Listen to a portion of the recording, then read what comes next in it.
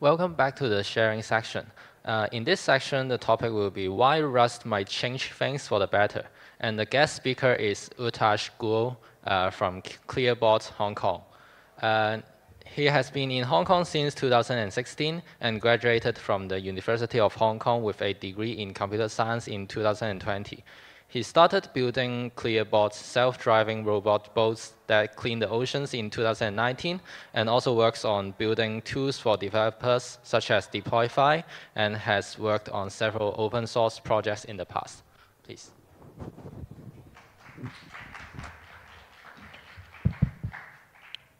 All right. Excited to be here. Thank you so much for coming. Thanks for the introduction. It's all good? Right. Yeah. Cool. I hope everybody can hear me. Yeah? Nice. As my introduction says, I'm a startup founder. I've been in Hong Kong since 2016. Now I'm doing a bunch of robotics and machine learning. And recently, I've been experimenting with Rust. It sort of brings some new excitement into a world of somebody who's just been doing web development or C++, Java programming. And it brings some interesting concepts, some interesting programming patterns that I wanted to share with everybody today. Before I get started, not part of the Rust Foundation or Rust project in any way, shape, or form. So what this talk is going to cover, I just want to give you a heads up on things that we are going to talk about today. So firstly, if you've not heard of Rust before, hey, Rust is a programming language. We're going to talk a little bit about it. Then we're going to walk through what's there to love, why I love the programming language, and what are the different kind of projects that I've used it for. And maybe we'll walk through some code examples. So I'll try and code. That's why I've got this mic set up. Thank you so much to the team here who's got the mic set up for me here. What I'm not trying to do is sort of ask you to ditch whatever programming language you're using and move to Rust because Rust is great. I'm not trying to do that. It's just a tool at the end of the day, right? And don't take any of the code that I have on my slides today as tutorials. They're purely trying to convey some kind of idea, some kind of concepts in the programming language, and not necessarily the best tutorials out there to implement things. And there's a whole World Wide Web for you to look for tutorials for Rust. So if you've not heard of Rust, again, this is how Rust defines itself on the website. It's a reliable, it's a language that can help you build reliable and efficient software. I believe the stress is on both reliable and efficient because Rust is both sort of reliable in the more traditional sense where things don't break as often. Compiler is quite safe. Things are sort of, you're warned of certain kind of problems in your code beforehand. And it's efficient because it still runs fast. Right, and you'll see the different kind of benchmarking and stuff in my presentation later. So I'm not the only one alone, right? That's banging the sort of drums about, hey, Rust is great. This is the Stack Overflow survey that shows that out of all the people who are voting in the survey, 86%. Love Rust versus the 13% who don't like it, right? And so I'm not the only one here and I'm not one-sidedly trying to tell you that Rust is great. It's something you could look into. Hopefully, I'm giving you an introduction to it today. So since there are two words that are being stressed on quite a bit, reliability and efficiency, we're just going to look at them individually and maybe run through some of the examples to try and understand it better. So I think it's pretty late in the afternoon. We're trying to wake the very few people who are here already in the audience. So who here recognizes the programming language for this code?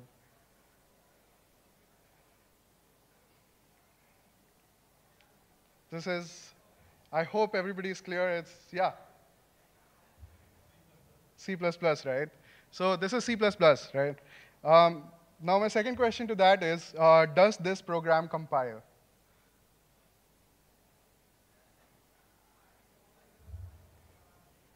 I can promise that there are no landmines in terms of, oh, I'm missing a semicolon, or I've put a weird character that will make the compiler dislike my program in any way, right? Just purely from I can assure you that it's syntactically correct, but do you think this code will compile? I'm getting a few nods. So I can sort of go ahead and say that, yes, this code will compile. But my second question, my follow-up to that is, do you think this code will run?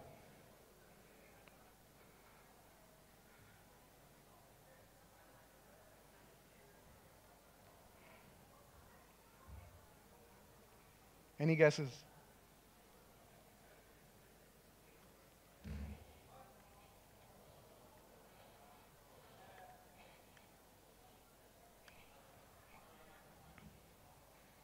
It's a little different, but let me also open the terminal while I'm at it.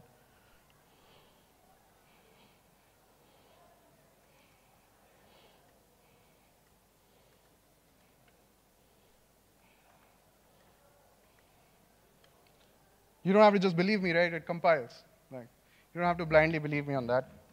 But yes, my next question is, does this run?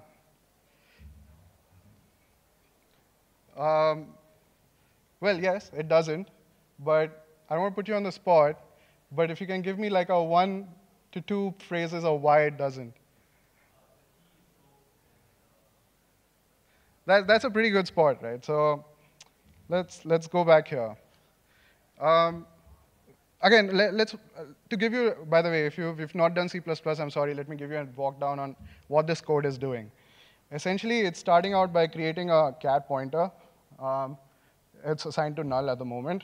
And this solution function is a sort of, I like to think of it when I'm imagining it's like a very stubborn function which doesn't return the solution, but rather wants to put it inside the pointer so that wherever this pointer is coming back from, whenever this pointer comes back, it comes back with a value, right? So, and the solution is nothing, it's just imagine any key. Let's say instead of A, the key is Z instead, right? So it doesn't matter. And it's going to be happy all the way till here, where it's going to assign the value of, well, let's mind the language. It is going to assign a reference to this variable, the key, to this pointer P, right? That means the pointer is sort of going to point towards the key, right? And if you try to ask, what the value of key is, so the value of P is, it's going to come back with Z, at least for the first time, right? But what's going to happen here is that the key that was declared in the solution function is going to go out of scope, right? And then the compiler is not going to, the runtime is not going to like it, because it's going to say that that memory is not accessible anymore, and it's going to sort of flip on you. So let's try and see this. Right? So it throws something called a segmentation fault. It's a runtime error. It's quite ugly. You don't want it in your code, right? So a little bit of appreciation of why the segmentation fault happens and why we want to avoid it. First, look at the comparison in Rust. Rust goes all ballistic on you when you try to do something similar, right? And that's where the reliability, at least the first part of reliability that I absolutely love, comes in. For those who have not seen Rust, you're probably confused on what's happening here, right? There's a lot of stuff on the screen. Rust is really not happy. So given that you can see this example, allow me to break this down for you in the next, let's say, 5 to 10 minutes. And by the end of it, you'll come out understanding why Rust is like this, right? And why is it complaining. But to give you a look at the code itself, so this is Rust samples.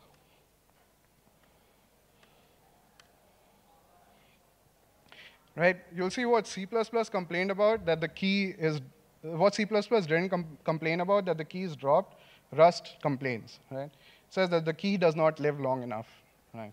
So what does this mean, and why does Rust complain? Let's kind of look into it. it comes down to this concept called references and borrowing in Rust, right? That's not existent in C++. Well, the checks for it, right? So to explain to you first the very basic fundamentals, let's take a real-world scenario, all right? There are two people. There's Alice and there's Bob. This kind of example is you'll relate to it if you've studied in school and borrowed your pencil to a classmate, right? So similarly here, Alice has a pencil, and Bob requests Alice for the pencil for the class, just for that 1 hour class time, right? So Alice says, OK, please return it to me once you're done, right? So when something is borrowed, when you borrow something from someone, you kind of return it back, right? Because if you don't, then the original owner cannot use it, right? That's how it works in the real world. But Bob can be two kinds of Bob. Bob can be a good Bob, right, who borrows the pencil for his work and then returns it back, all right? But then Bob can be an evil Bob. Bob takes the pencil and then never gives it back to Alice, right? And Alice wants to use it for the next class. Alice cannot do that because Bob has the pencil. And Bob is evil Bob. He's run away with the pencil, right? So let's have a look at an example for that.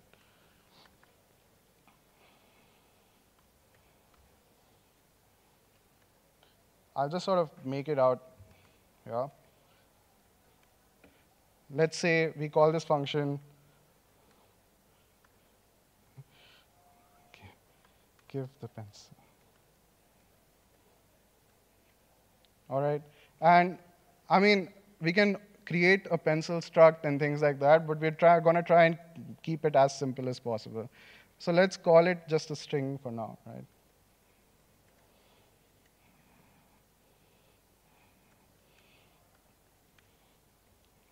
Right? And then I'm just going to simply print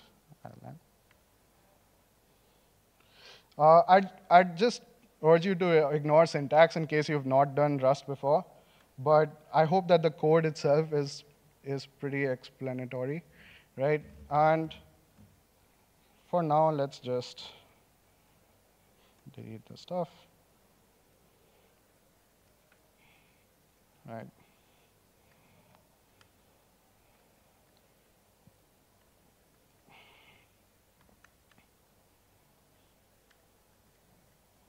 Let's pencil equals string,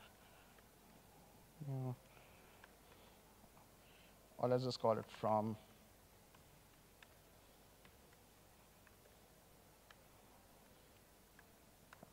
Again, this is just how strings are declared in Rust, and I'll just let you ignore it in case you've not seen it before. But all right, so this is giving the pencil to let's say, this is just like a function, Alice giving the pencil to Bob, right? And the similar sort of scenario to my example before is that let's say there's this variable pencil, right, which is analogous to the physical pencil, and it's being given to somebody here to this function, give the pencil, right? And this is not going to work, so I'm just going to delete that. And I'm going to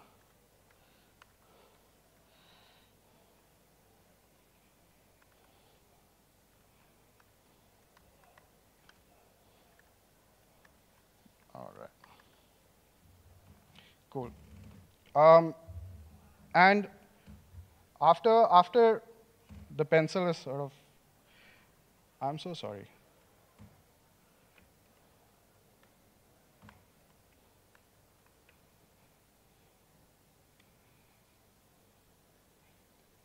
Made a silly mistake here.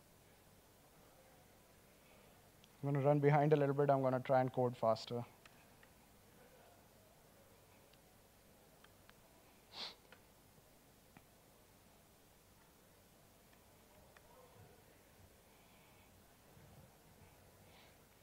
All right, let's say pencil is P, and we're going to code faster this time, right?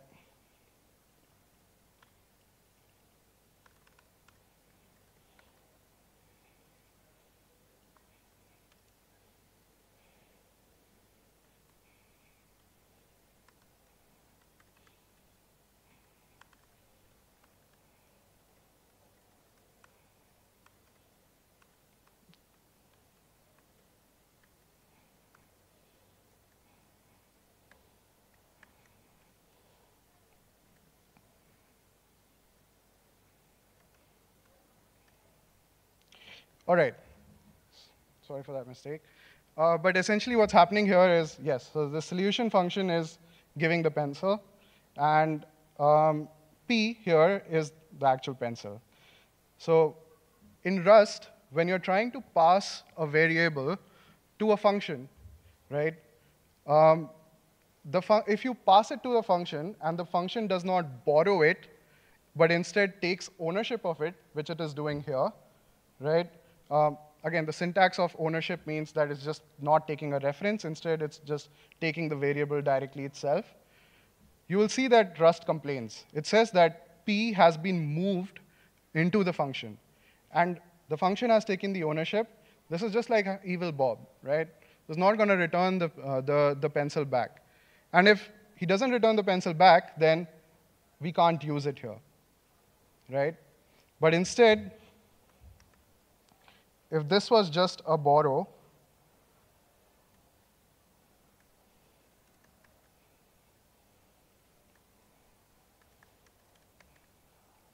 you'll see that the code is happy. And that's because when you're borrowing a certain variable to the function, Rust knows that once the function is done with that variable, the ownership is going to come back to, well, in our case, Alice, or the original scope of the actual variable, right? So this kind of ownership protects a lot of these issues that you saw in the segmentation fault earlier, right? And that's one of the reasons why Rust is a lot safer than, let's say, C++, right? So sorry for the confusion, but I hope that this was clear. Beyond that, again, as I said, I want to explore what are the different kind of things that are there to love in Rust, right? There's something called enums in Rust, which you must have seen in other programming languages like JavaScript and Python as well. But compared to enums in JavaScript and Python, the ones in Rust make a lot of sense. And maybe I can show you a little bit more on what I mean.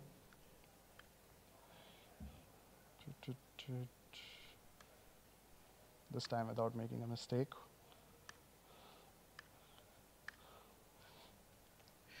All right. So you can see a enum here in Rust. It's defined very similar to what you would see in JavaScript, right? Where you can give it a certain key here, like I have enum of type animal, and animal can be either a dog or a cat, and it can make, and you can, sorry,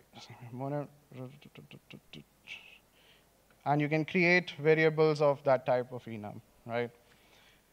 But enums can do a lot more in Rust than they can do in Python or JavaScript. For example, you can implement functions on an enum, just like you can implement functions on classes in Python or for that matter in JavaScript, right? You can have an enum have some kind of functionality like make sound, and then based on whether it's a dog or a cat, you can make it do different things, right? And structs are just like your classes, right? They can have different functions, which are called, again, implements in Rust. And you can have them have sort of their constructors as well as their respective functions, right? But to really make you appreciate what enums can do, right? Let's look at this one.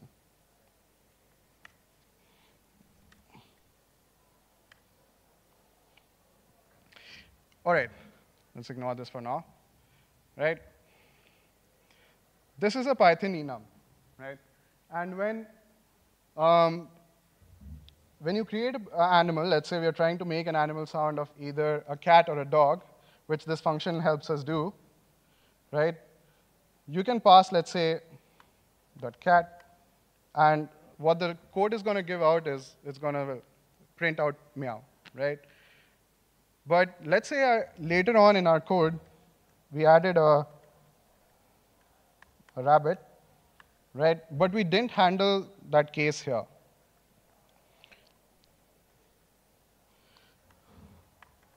But we did this, where we tried to make the animal sound of rabbit. Does anyone know what Python would do in this scenario?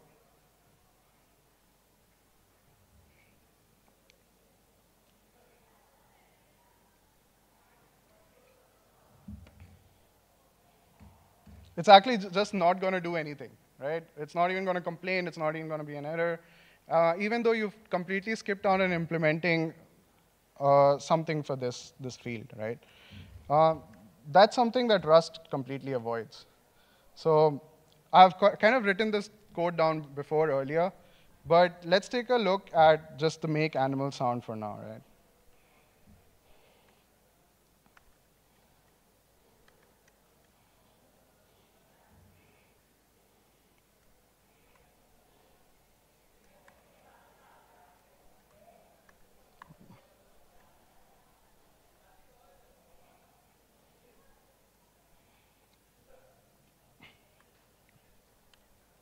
All right.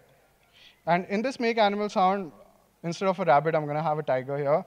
But essentially, if I did not handle that case, Rust is not going to let me compile. And that's because it says that the, well, equivalent to if-else, which is a match statement here in Rust, is not covering all the different cases of the enum, right? And so this way, enum becomes really, really useful, right? It's in fact so useful that Rust uses enums for error handling as well. You'll see here that I have something called a result type, right? This result is in fact an enum in Rust, right? And it's very similar to Golang, if you've seen Golang before, where functions return a value and an error. And if there's an error, you kind of handle the error first. And if there's no error, then the rest of your code can run. So that's sort of the programming pattern in Go, which is kind of verbose, where you have to handle the error there and then itself, right? But in Rust, what you can do is you can handle these errors, and you can store these errors into variables, into enums, essentially, right? And how that's done is you basically define what's your data type for when you're trying to return a value, and what's your error type in the second field.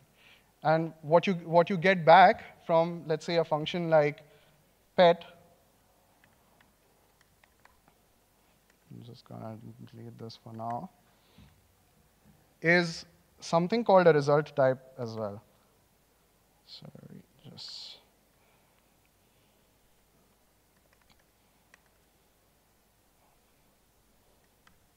So this comes back as a result type, right?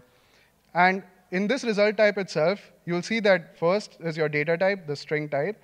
And obviously, for a tiger, it's going to come back saying it's an error. It's a don't pet a tiger. But for, let's say, dog and cat, it's going to come back with the sounds, right? But the error is actually contained in the second part of the enum. So how that works is you'll see that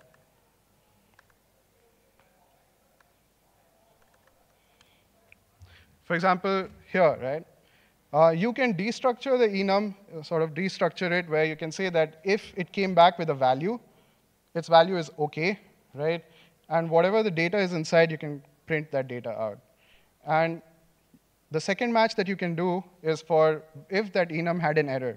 This should remind you a little bit of Golang if you've done it, where you can check for if error, then print out error. If data, then print out data. That's basically what's happening here. But in case I don't handle the error, whoops. In case I don't handle the error, Rust is going to be really upset with me. Because very similar to enums that we saw before, where the animal had an additional field, here the enum has an additional field called error that we are not handling, right? So just adding that back sort of gets the program happy again, right? So I hope you can appreciate a little bit of why Rust enums are great. Maybe I can run this for you and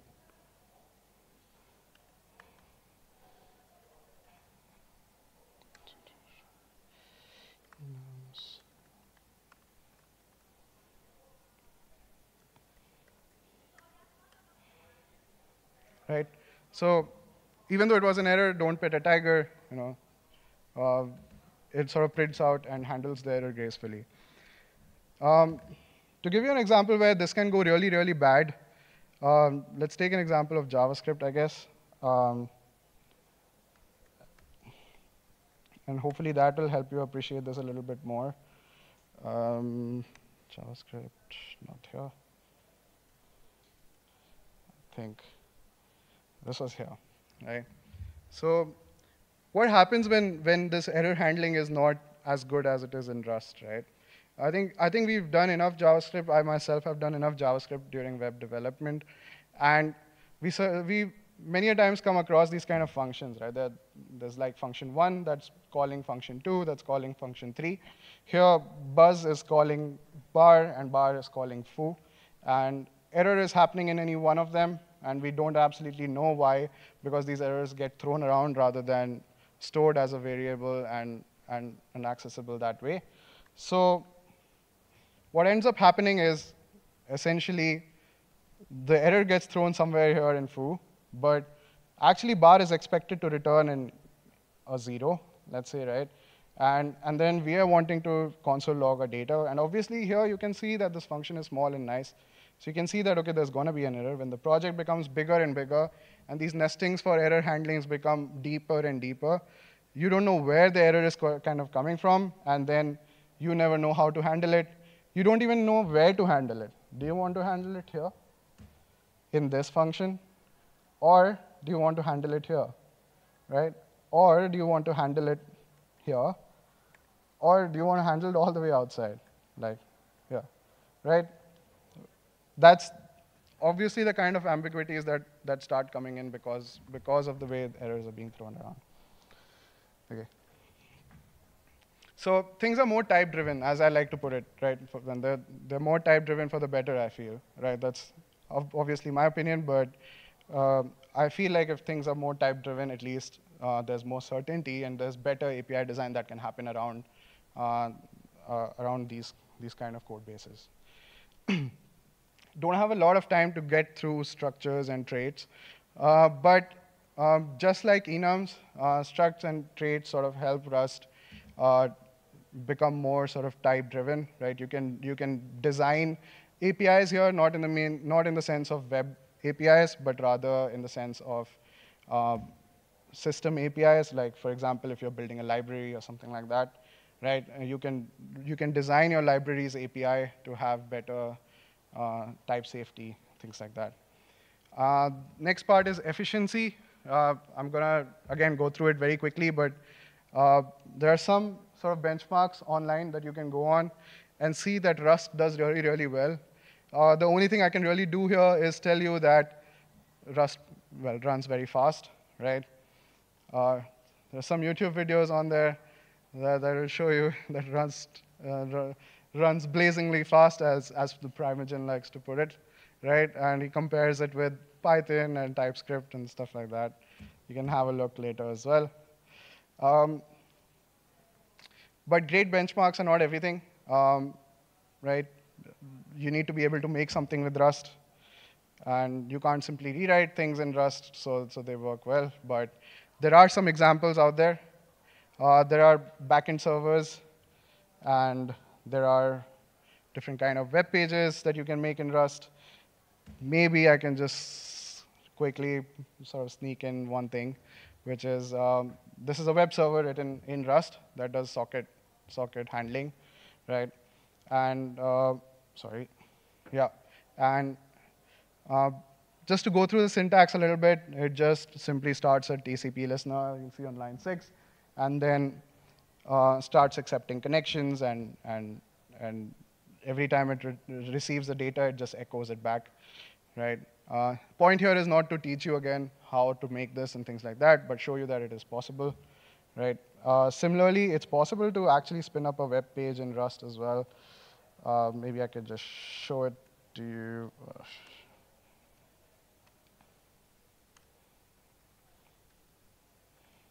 Yeah.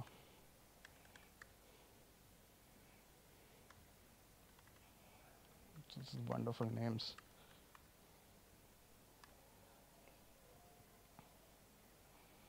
This is a web page that's completely written in Rust. It's very simple, but it has Tailwind and stuff put in along with the WASM, right? And I've deployed this Docker image here that has the web server that we just wrote, and it's just echoing back on and off as we send the messages. Something that I intended to do is bring a sort of electronics demo here to show you sort of an embedded systems in Rust. But that's where things start to get a little ugly, while Rust promises a lot of embedded systems development at the moment.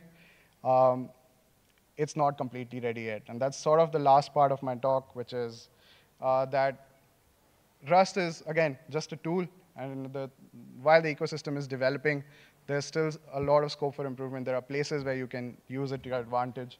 And there are places that Rust just doesn't work, right? One of the places where it works, and we are doing something, is building a Python library. We're there on GitHub, github.com/deploifai/meteorite. We are building a web server in Rust. You can have a look at it. And we obviously welcome contributions. We want somebody to do Python typing on it and things like that, so we're welcoming contributors. These are my handles if you want to get in touch with me. Thank you so much for the talk. I've run a little bit over the time, but yeah. Thank you so much for listening.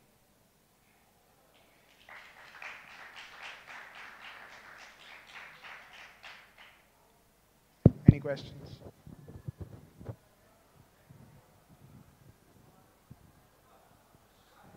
Yeah.